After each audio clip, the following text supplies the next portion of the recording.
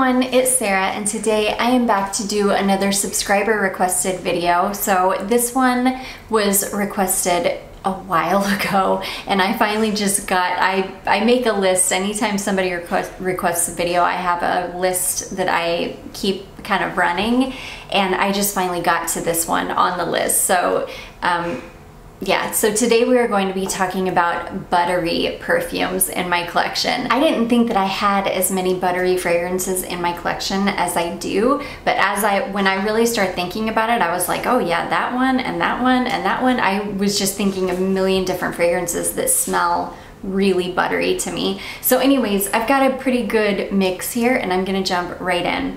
The first one that I'm gonna start with is this one here. This is Elisab Girl of Now, and a lot of the time I think of this fragrance as smelling kind of syrupy, but it actually smells more buttery than syrupy. This is so beautiful. It's orange blossom and pistachio and almond, and it is beautiful. It definitely does smell syrupy, but it smells buttery. I guess it's the way that the nuts and the orange blossom are interacting. It just gives it this really beautiful butteriness. And sometimes buttery and syrupy can be interchangeable, but yeah, it's just a really beautiful one. This was one of the first ones that came to my mind when I thought of buttery perfumes in my collection, because it really is.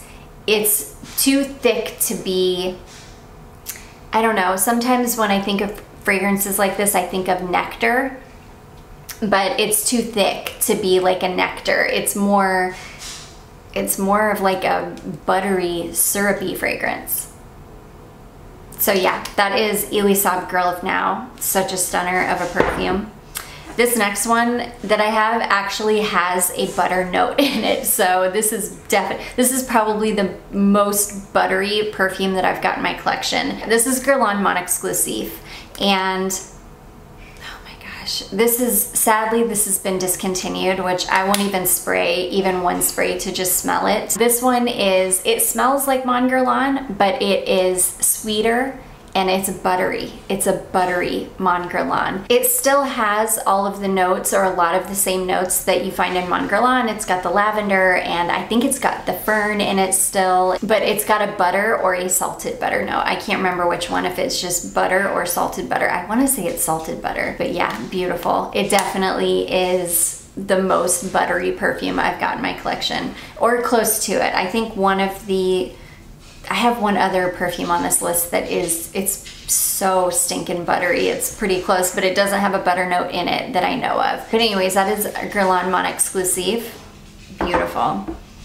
Okay, next we've got this one here. This is an Imaginary Authors fragrance, and this is called Yesterday Haze. And this does not have butter in it, but it's got fig and whipped cream, and it's got a walnut note in it.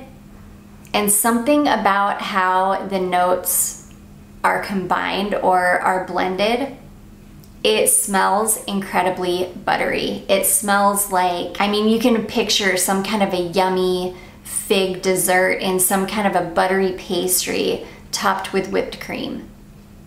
That's what I think of every time I smell this perfume.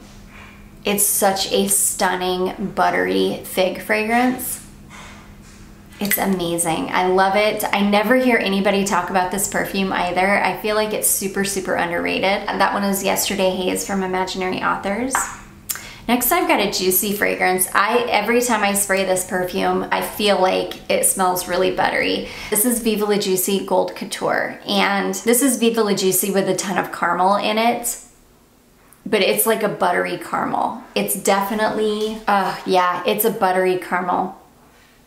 It's definitely a really beautiful, thick, sweet, buttery caramel fragrance. I love it. This is one of the first ones that came to mind too, is when I started thinking about buttery fragrances. I was like, oh my gosh, Gold Couture is definitely a sweet, buttery caramel fragrance. I love it, but it still has that Viva La Juicy DNA. So it still smells like Viva La Juicy, but it's, oof, it's, a thick, rich buttery caramel version. So anyways, that is Viva La Juicy Gold Couture from Juicy Couture. Next, I've got a couple of Duo fragrances. The first one, this is another one that is incredibly buttery. I don't think it's got a butter note in it, but it could.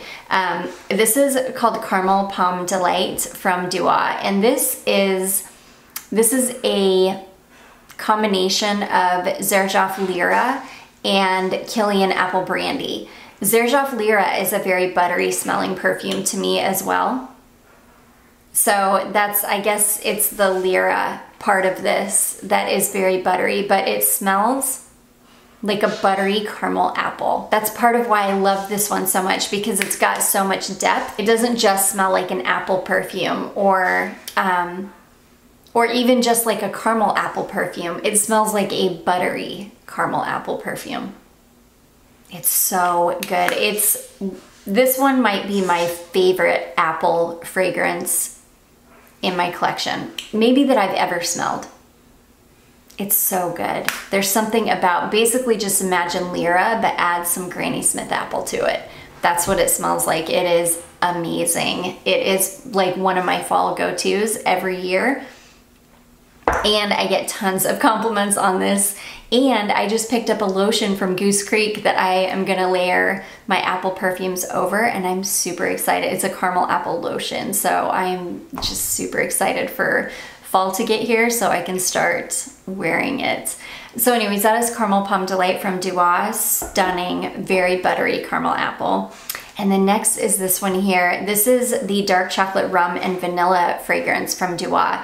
This is Gourmand Coquine from Guerlain. It's a dupe of, or a clone of Gourmand Coquine from Guerlain.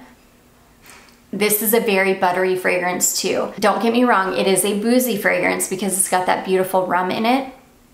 But there's something about how the chocolate and the vanilla mix together with the booziness of the rum that give it this beautiful, buttery chocolate smell. And that's exactly what it is. It's like a buttery chocolate perfume. There's something about how the rum interacts with everything too that helps to give it this butteriness. I don't know, it's hard to explain, but it's definitely a buttery fragrance. This is another one that I immediately thought of when I thought of buttery. It smells, it's amazing. So anyways, that is Dark Chocolate Dark Chocolate Rum and Vanilla, or a clone of Guerlain Gourmand Coquine. This one has gotten so much better as it's aged as well. It's just getting better and better as it ages. So yeah, it's amazing. Next, this is another one that is a very buttery fragrance to me. This is from the Maison Lancôme line, and this one is called Jasmine's Marzipan. And this is another fragrance that has always smelled incredibly buttery to me. Yes, this one's definitely more of a buttery floral, but buttery floral is definitely what it is. And I've always felt like that with this one. This one is super sweet. It's a little tiny bit vintage leaning, really, really buttery jasmine. It's stunning, but this one definitely does lean just a touch. Beautiful, like a buttery floral fragrance. So anyways, that is Jasmine's Marzipan from Maison Lancôme. Okay, this next one, every time I talk about this fragrance, I talk about how I can smell other things in it, even though it's only got a couple notes listed. Yeah, it's only got a few notes listed, but this is another one of the most buttery smelling fragrances in my collection. And that is Lancôme, another Maison Lancôme, I should say, fragrance. This is called Lavand's Tryon. And this, it just says, Lavande Fine Essence, Lavande Absolue, or in English, Lavender Fine Essence and Lavender Absolue, and then Vanille Crystallizé, or Crystallized Vanilla. Now, I swear this has got something else in it, or it's just, I guess, had the vanillas blended or something, I don't know, but this is an incredibly buttery smelling fragrance. It's a buttery lavender and vanilla fragrance. That's why it's got so much body. I've never smelled such a strong vanilla and lavender fragrance that smells so rich and so thick and buttery smelling. But this thing is an absolute beast. This fragrance is nuclear on me. I only have to spray 2 or 3 sprays and I am good. I wear it to bed a ton. But yeah, even when I wear it throughout the day, it's a nuclear fragrance. Oh my gosh, I love it so much. And again, one of the most buttery fragrances in my collection. This one can hold its own next to Guerlain Mon Exclusif, which actually has a butter note in it. This one is easily as buttery as that one, which is crazy because I don't know what is making it so buttery, but it definitely is. So anyways, that is Lavon's Tryon from Lancome. I adore it. Okay, next is this one here. This is YSL Libre Intense, the Intense formulation. I feel like they all kind of have a butteriness to them, but not like the Intense. And I think that that's why I love the Intense version so much, because it's so warm and buttery smelling. And it really is buttery smelling. This is another one that I think a lot of the time I describe it as smelling syrupy, but it's not syrupy, it's buttery. You can smell the texture for sure. It's amazing. This is one of my favorite perfumes of life. I will never not be with a bottle of this. Thank gosh I have 2 bottles of it, because somebody sent me a bottle that they just didn't care for it, and so they sent it to me, and I can't even tell you how happy in fact, this is the bottle that they sent. I'm so happy to have a backup of this because I love it so much, and that's why I love it, because it is warm and sweet and buttery smelling, which is like my favorite combination ever. So anyways, that is YSL Libre Intense. It's a stunner.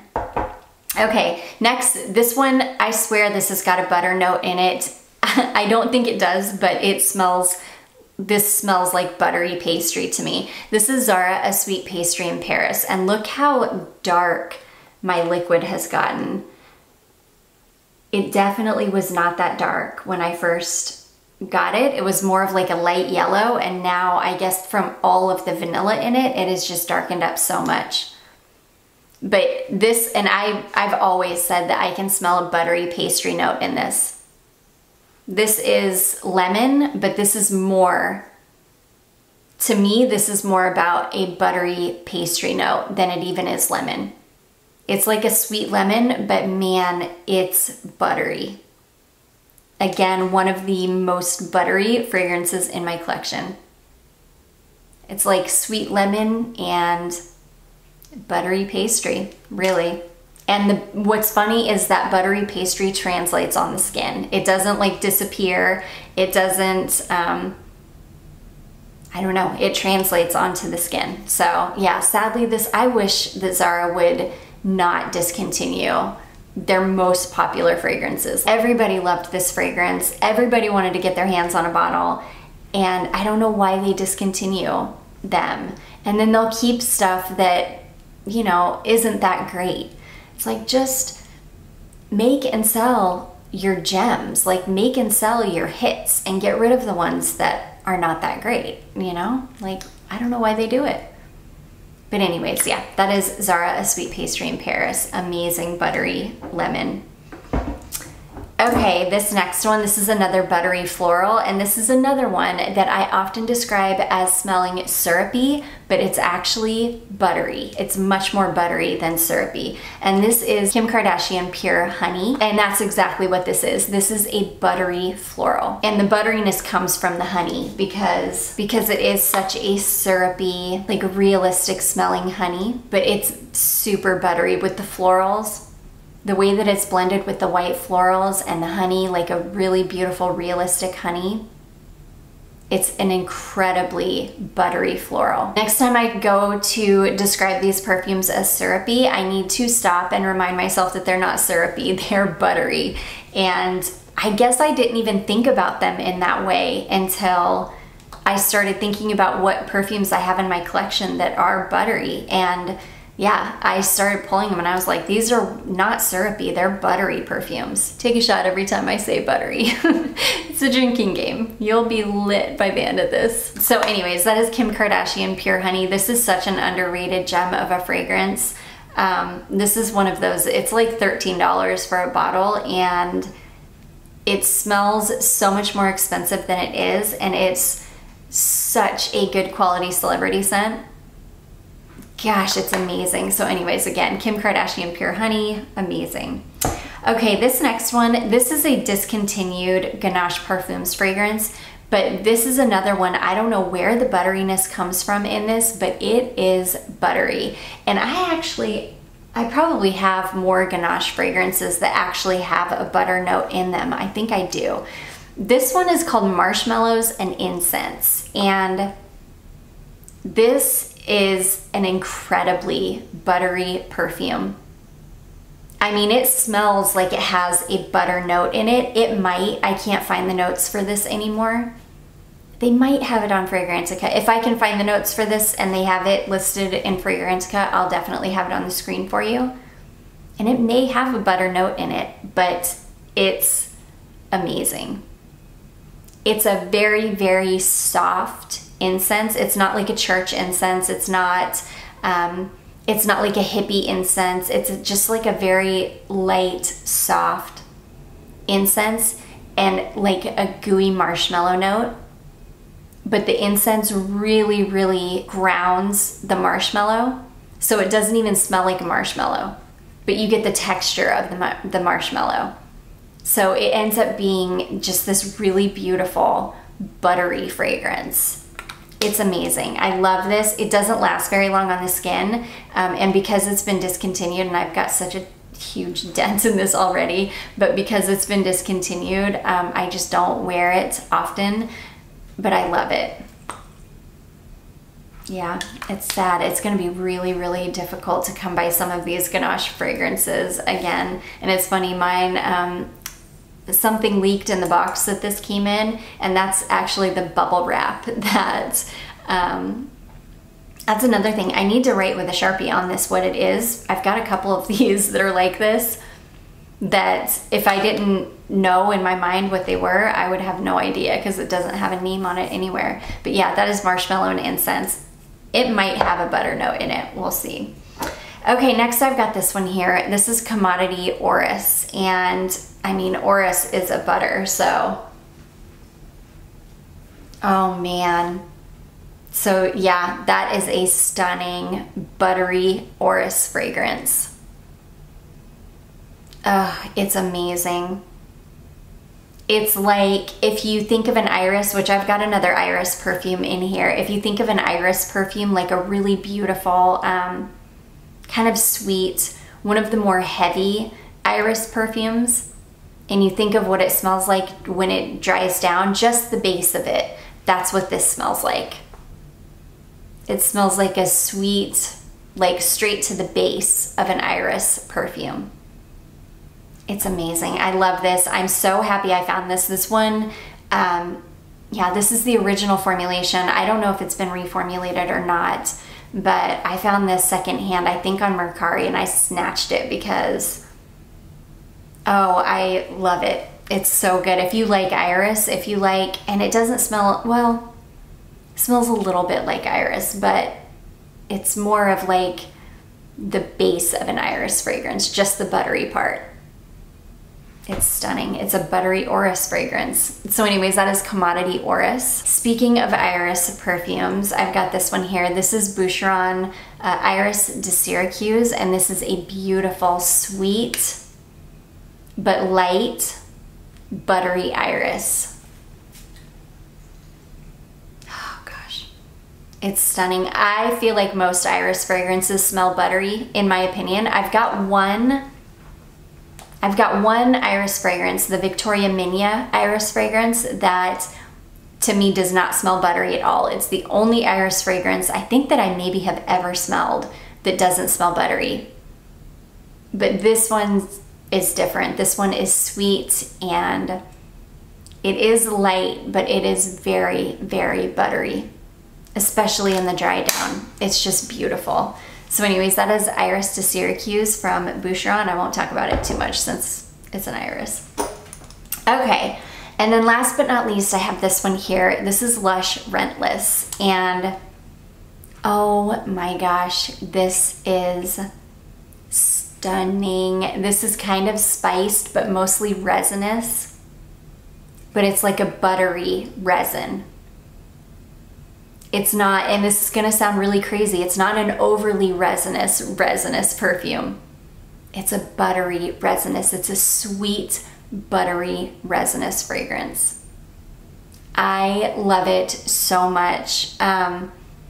It's funny, I almost didn't pick this up. I found it secondhand on Mercari. In fact, another fragrance reviewer had this for sale that I bought it from.